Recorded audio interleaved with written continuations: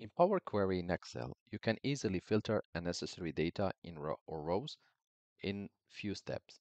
For example, in this file, I have highlighted the items or the rows which I don't want to be appearing, total sales rep. So to remove them, click inside your table and click on Query, click on Edit.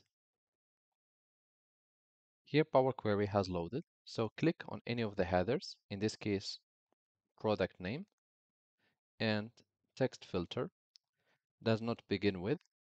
In my case, the items which I want to remove for the rows begins with total sales rep. So I will just put total and hit OK.